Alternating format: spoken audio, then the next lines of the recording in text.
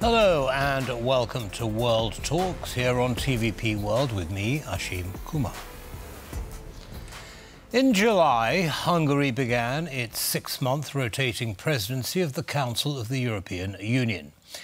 In their priority statement, they said Hungary will work as an honest broker in the spirit of sincere cooperation between member states and institutions for the peace, security and prosperity of a truly strong Europe.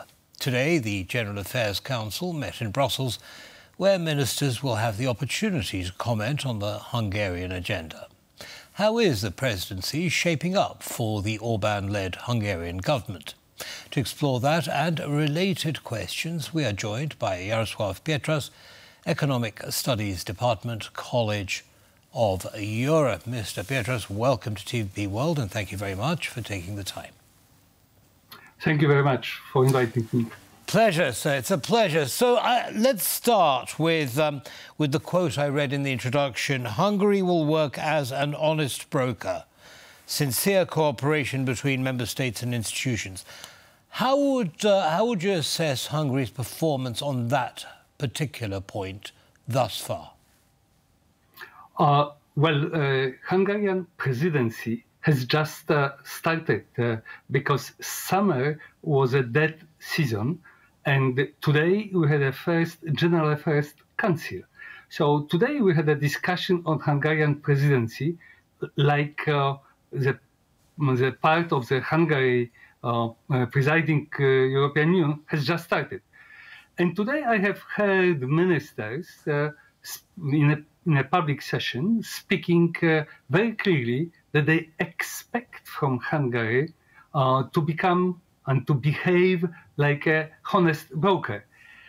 By simply mentioning this, I think there is a bit of hesitation in minds of the politicians in Europe that it might not really be the case, especially that they have mentioned a number of times, and nearly everyone in the room today during a debate, that one of the most important things for European Union is reaction to aggression to Ukraine is not a priority for Hungary.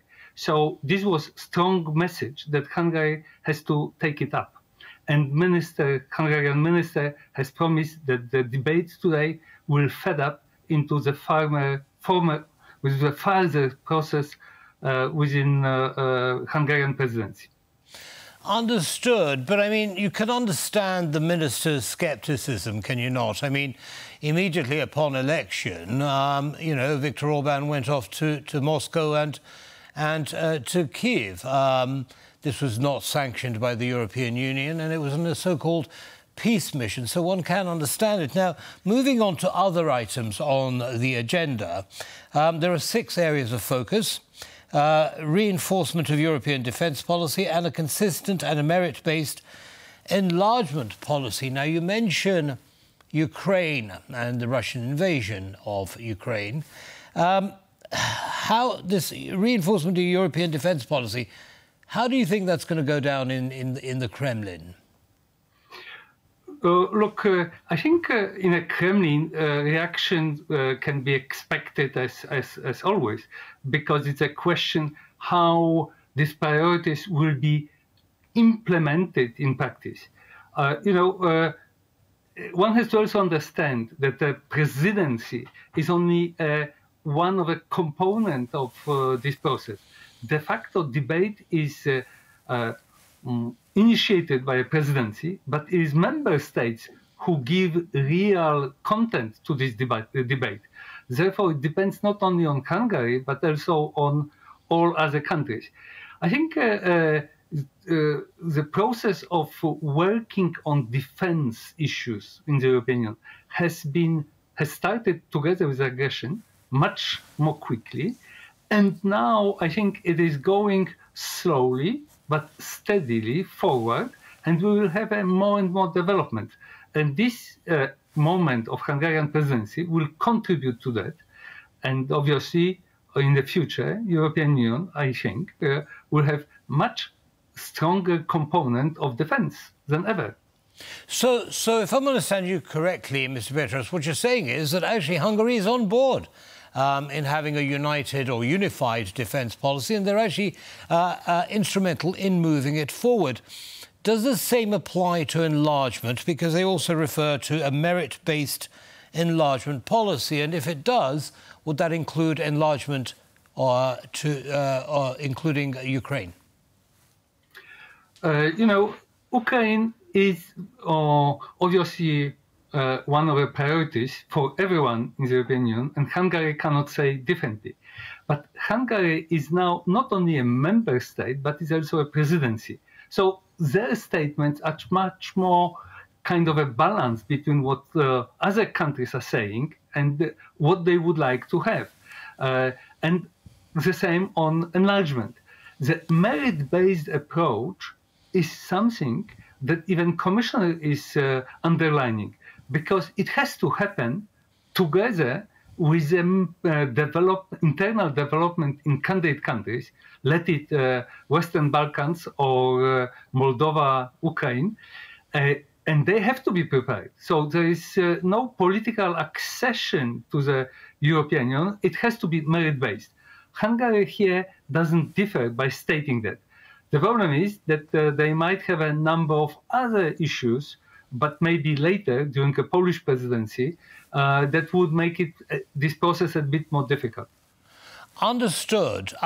Does that mean that Hungary will actually be supporting Ukrainian accession, and perhaps may even get involved in helping it to change sufficiently? In other words, take an active role.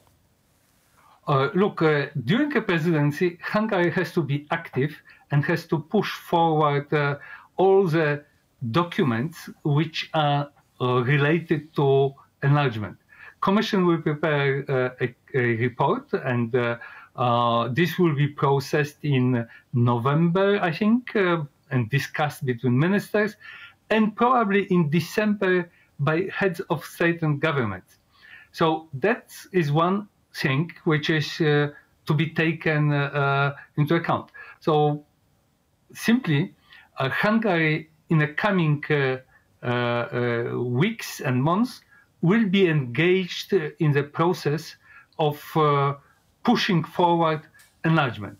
Well, what will happen later, whether they will have specific issues, that is very difficult to say. Yes, well, we'll certainly be watching that very closely. Now, in the last minute or so that we have left, Poland is taking over the presidency from January of next year.